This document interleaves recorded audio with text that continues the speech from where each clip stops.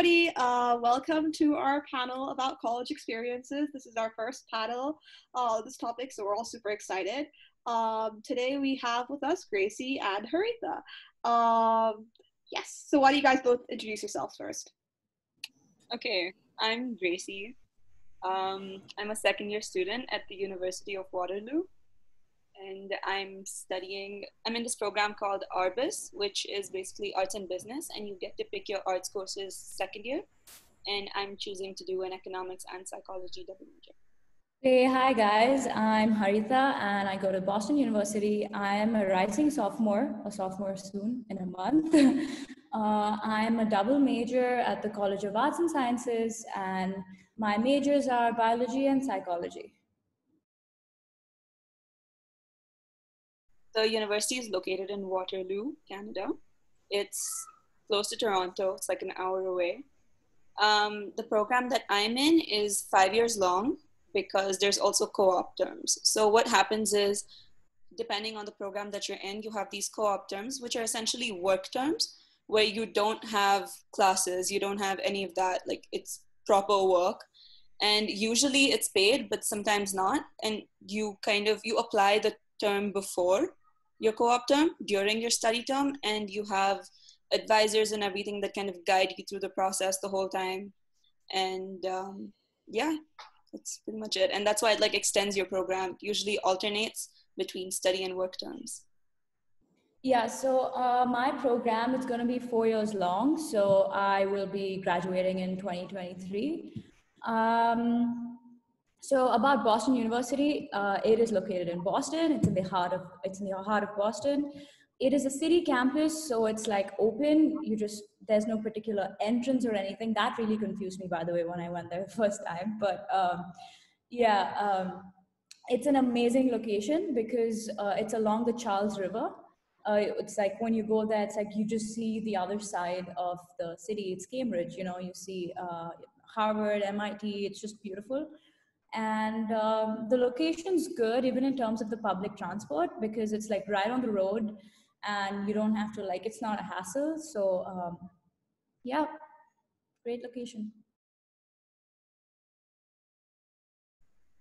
Okay, so at all universities you get to kind of pick when your classes are going to be. So I kind of like a late start to my day, so I have a lot of time to like prepare for it. So my classes usually start around like 11 a.m., but I'm like up around 9, sometimes 10, just to kind of get ready, take my time with breakfast and everything. And I go through my day, I have my classes, and in between like there's a bunch of different libraries that you can go to.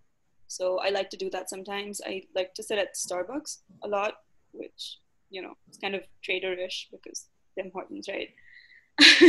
So it's a good place to study because everyone's like kind of in that zone, and even within libraries there's like silent zones and like kind of group study areas, so you can just kind of pick where you want to be.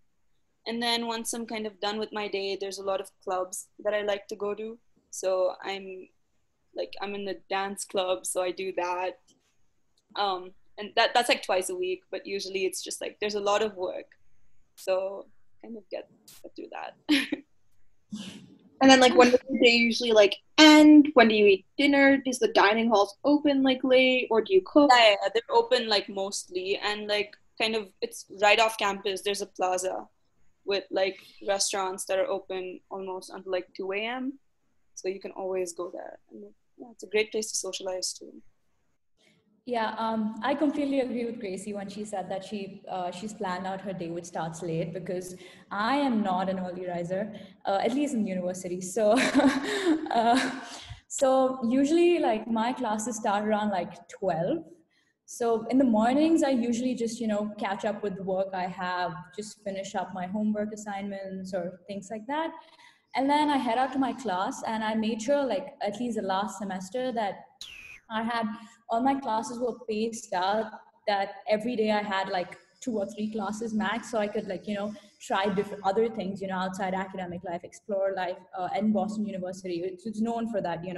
There are more than like 450 clubs there, so I made sure I did that this semester. So after my classes, what I usually do, my evenings look like this. It's either a run by the Charles River, or I'm at the Fit Rec, which is the fitness center, or I go to my clubs. So I'm a part of the art club, and I am into this startup that my friend and I are doing. It's called Innovate BU. That's where students like us have the opportunity to go and propose our ideas and get into our startup plans.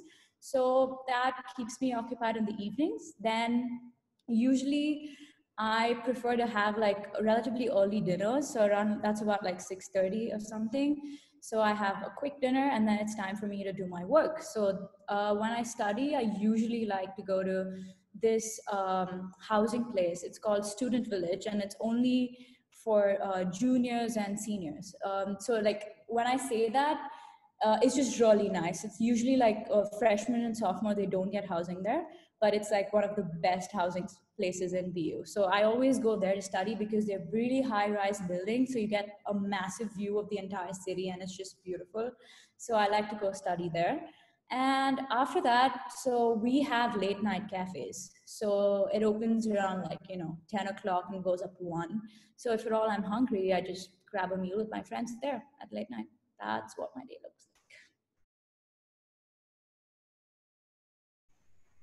I actually really like the professors at my university. I think that like that was something that was like it was surprising to me because I thought, with such big classes, professors wouldn't be that approachable or anything. But I can still, you know, message my professors on LinkedIn or email them if I have any doubts, even if they're, my first term professors from first year. Like it doesn't matter. They're still available. And even when classes were going on, their office hours were really, well placed so that you could honestly approach them at any time.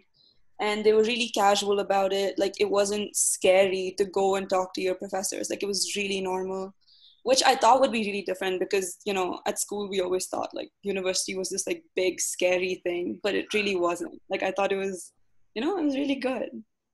And I would say the worst thing about it is the cold. I was like. not prepared. Like I am so easily cold, and then I go there, and then we're in October, which is like it's not supposed to snow in October, and we're all out for Halloween, and it starts snowing, and all of us are just like heading back quickly because it's so cold, and no one was prepared for it, and it was terrible. I was shocked. I was not ready. I had not taken enough clothes to keep me warm. I had to go shopping at that point. Like my roommate, she is from Canada, so she took me and she's like, okay, this is what you have to get. This is how you survive. And like I thought, yeah, no, that was like shocking. I'm going to start with the best thing, obviously. I think the diversity, and when I mean diversity, it's also the kind of people I've come across, starting right from faculty to like my classmate in like any random class I sit to. I think BU is so diverse that every time I walk into, even if it's going to be the same class, I meet a new person every single time. There's not been a time that I haven't met someone new. So I feel like that's really exciting because now that they're out there, far away from home, like I feel like what I would want to know or learn is to meet new people and learn from them, because every time you meet someone new, it's like you're learning something new. So I feel like BU is a great place for it, and definitely its location, because it's like at the heart of the city. It's like you have quick access to everything. You have 7-Eleven, you have like supermarkets nearby, so many restaurants. It's right by Fenway. So if you want to go feel the Boston vibes, like go for a baseball game, you can, it's right there. And it's all like at like walkable distance. So you don't have to really like get a cab or like, worry about like paying for it. And also like the T, as they call it, or the local train, it's like $2.56 every time you swipe with your Charlie card. So I think it's good if you're a student because they have like multiple plans and you can just choose one from it. So I think the location and the diversity has really drawn me to BU. And so the worst thing, here it comes, freshman housing. I think I'm going to say that because everyone's all about Warren Towers, which is for freshmen. But I think it's just too congested. Although it's like the location, Warren has the best location because it's like right in the middle of the stretch of Commonwealth Avenue. although it's like that, I feel like the first time when I walked in, I was claustrophobic. So I would never want to house in Warren ever again. So I feel like sometimes with housing, it can be a little challenging. But again, I know a lot of people who are like, yeah, I want to go back to Warren again because, there's dining, the location, laundry, everything right in there. So I feel like it's really, it depends on your personal preference. But I think housing and food might disappoint you at times, but you get used to it. Okay, so basically Waterloo is known for its like engineering, CS, math programs. So if you go into that, like it is going to be competitive, it is going to be stressful. Like I can see it because I have friends from like those faculties and they have a lot of work to do, but like you have to know that going in. If you know it, then you will be fine. If you're prepared for it, you'll be fine. But I know the people who thought it would be way easier than it was and they struggled, but they had to get help, so they were really stressed out. But usually in the other faculties, it's about what classes you take, so people aren't as stressed out. They're more open to doing other things, and they're also able to do other things. So yeah, like just taking part in like clubs or going out, socializing, meeting people, going to events. Like those are things that I see happen more in my faculty, so the arts faculty or even the science faculty, but not so much in the math or the CS part of it. So yeah, it's competitive, but you have to want to get into that. Okay, so I'm gonna start by saying like BU is very social in terms of like everything. So I feel like even though like so the thing is with BU, because it's an open campus, it's like you don't know if you're going to bump into an undergrad student or a graduate student, because you like all the schools are right next to each other. Like there's College of Arts and Sciences, there's Wheelock School of Education, Sargent School of Health, and Questrom in the same line. So people, it's like if you see with the particular class timings, people who come in to the Questrom Business School, you might meet more seniors there, or like even graduate students at times. So I feel like with that, it's kind of like it's like easy to move along, because it's like no one's kind of like behind you. Like no, it's not like okay, you need to do this because someone else is doing it. So I feel like that's kind of good, because there's just so many people, and then BU is a big school, so it's like it's not the same people. Even like my friends, unless like I plan to meet them, it's like I just don't bump into them. So I feel like that being given, um, like like how Gracie said, like Waterloo can be competitive at times, but I feel like I don't find that in BU. It's because people are just like every time you meet someone, they're just from different schools, or like even if they're in the same school, it's like different subjects. So it's like, yeah, okay, I'm heading out to do this, and you're heading out to do this. Oh, okay, it's like cool. So I feel like it's like that. So yeah, it's pretty like relaxed, I would say, because even though it's like it's a fast moving life. Like sometimes I just grab a meal and I sit and watch outside. Like it's like I can see everyone down on the road, and it's like everyone's just walking. It's like they always have their headphones in, and then they're just walking. It's like nobody cares about anything else. It's just their own work, especially the peak class hours. Like it's just funny sometimes when you just sit and watch. Okay.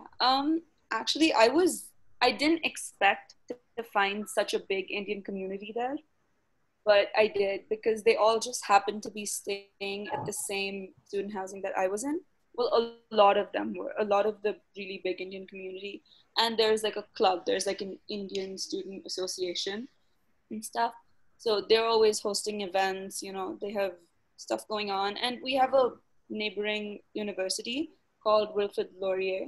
So they have an Indian community too. So both of these communities really like get together for a lot of events. So you always meet people that are from the same place as you are, from a different university, or I've run into so many people that I know mutually just because of the community. It was great. Like they had a Diwali party, they had like a Holi party. It just doesn't feel like you're not home when you really want to be?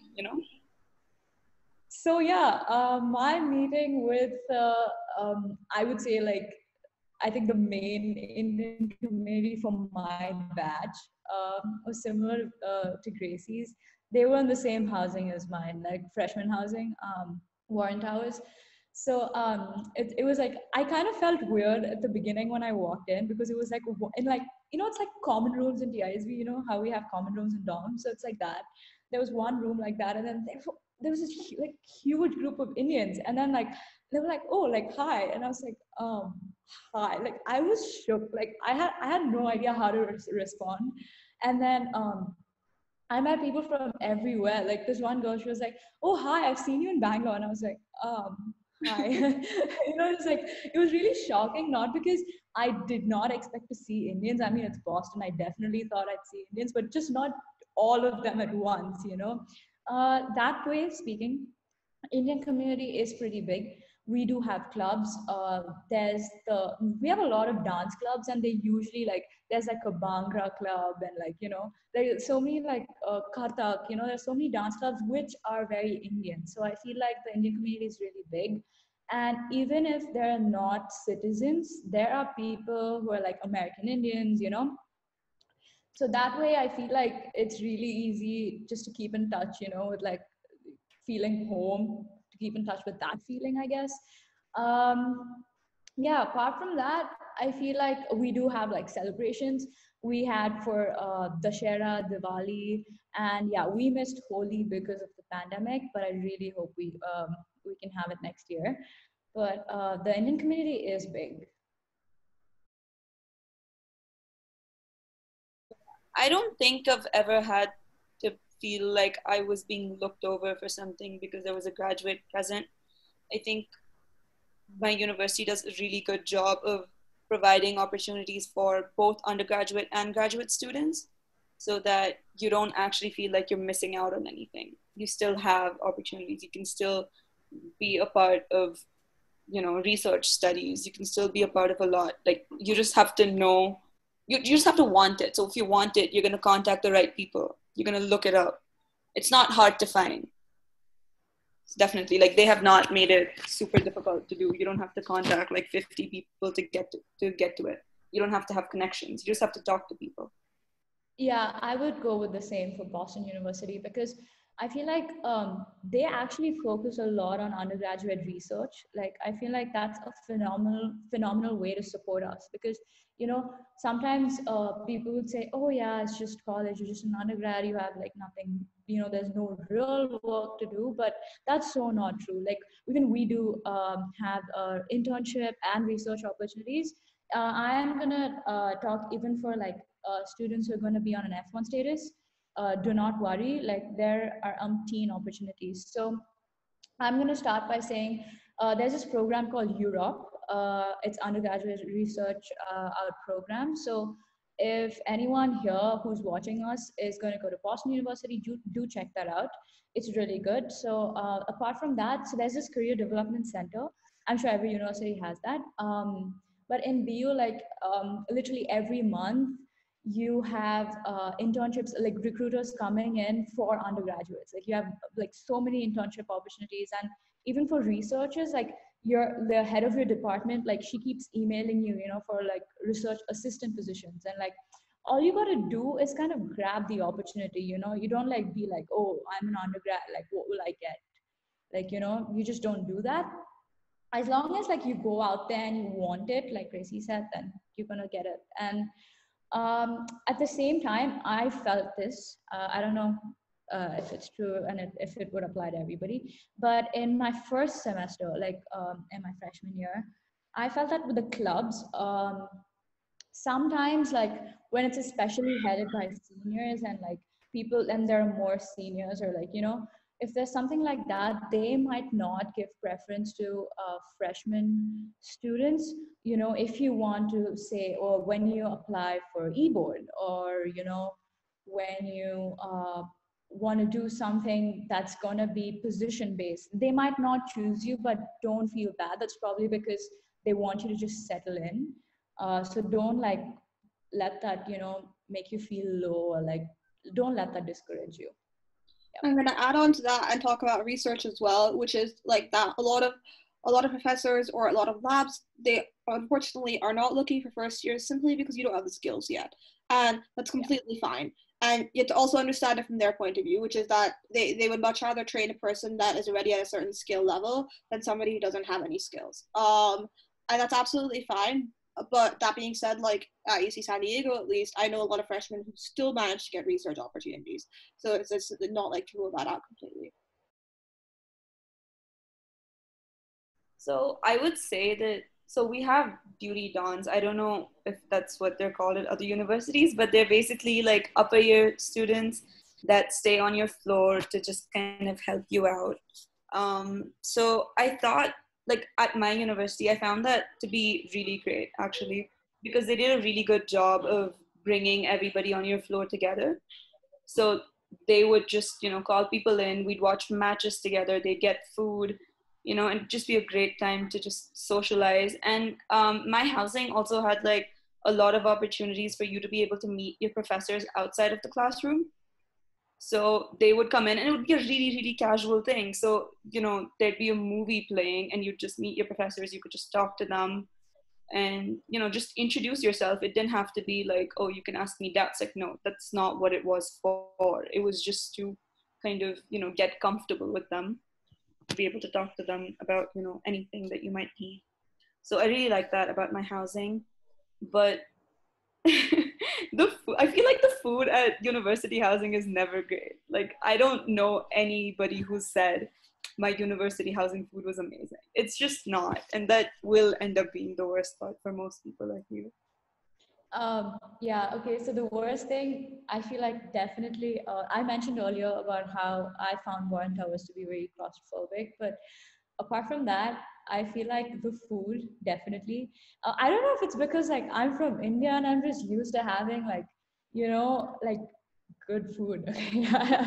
I mean, so I mean, I'm not the biggest fan of the food in my university. Like you have a variety, and some days it's like amazing. It's mind blowing. Like we have amazing desserts like every day, but I feel like we need to have other things too. And same applies with salad. It's like at this one point I was like sick of having salads.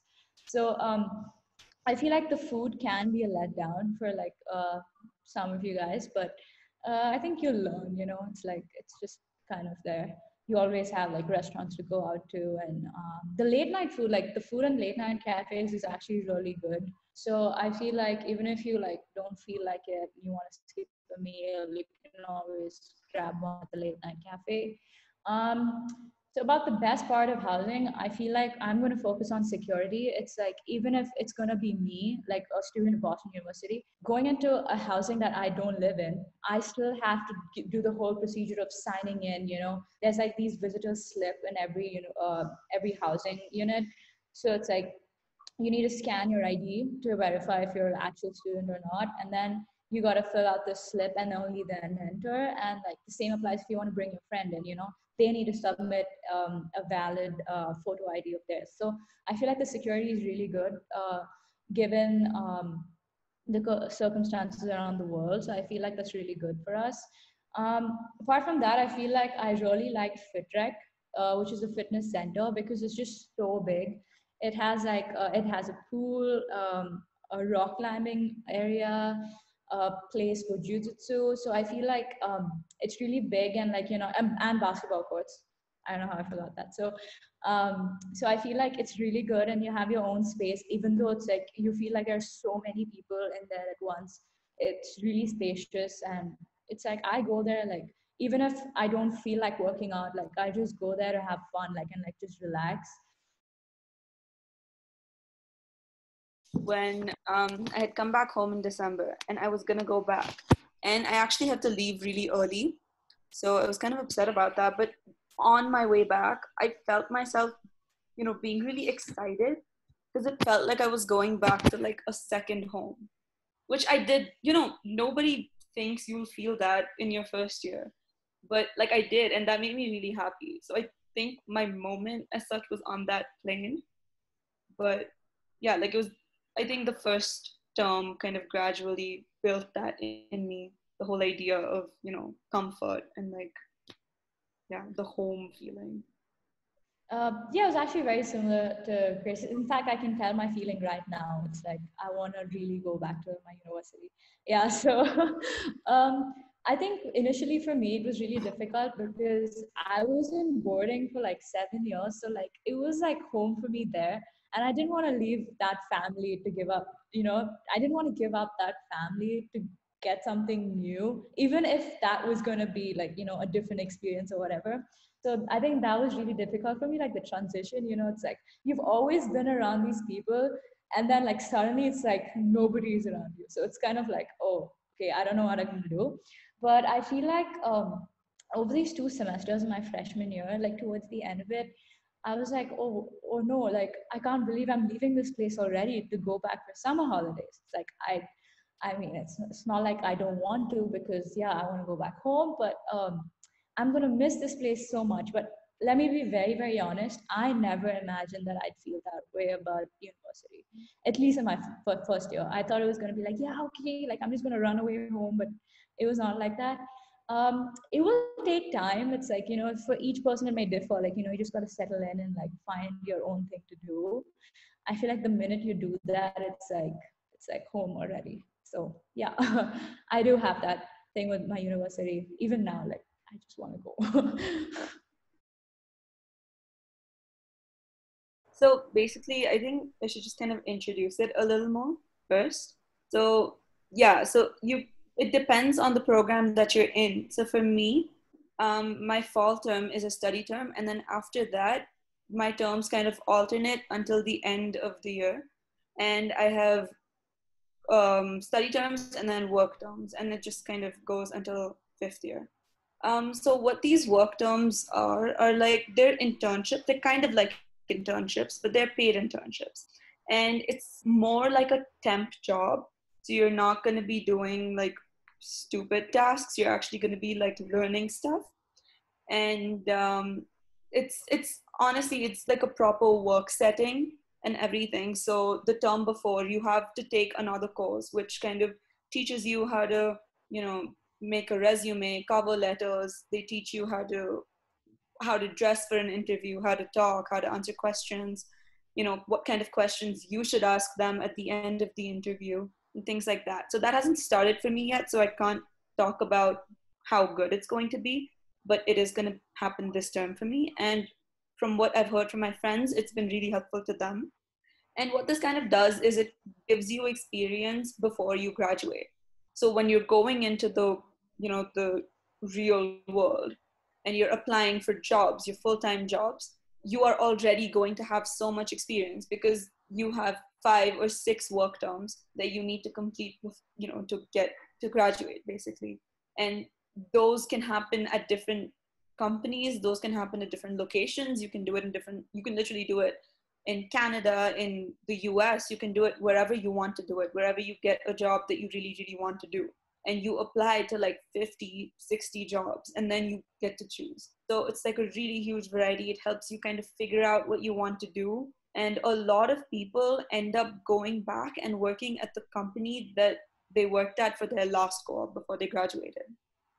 So it like I just feel like it gives you a lot of experience, and you just feel ready for when you actually have to go into all of this without the security of still being able to study, you know when you don't have anything else to do. You just have to graduate, you have to go into your real world. But I think the co-op thing kind of really helps build you for that.